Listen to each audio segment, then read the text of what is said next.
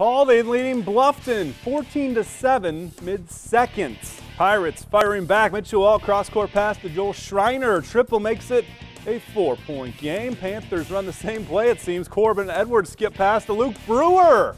And Luke burying the three. High fives all around. Bluffton hitting the glass. Alt gets it, pump fakes, and puts it in, keeping it close. Watch this. Seconds left in the half. The Pirates' Brett Roomer gets the steal. They say he's out of bounds. He hit that shot actually, but it doesn't count. So 2 seconds left. Heave by Brewer. Bounce. Almost goes in. This one tight to the finish. Paulding gets the road victory, 37-34.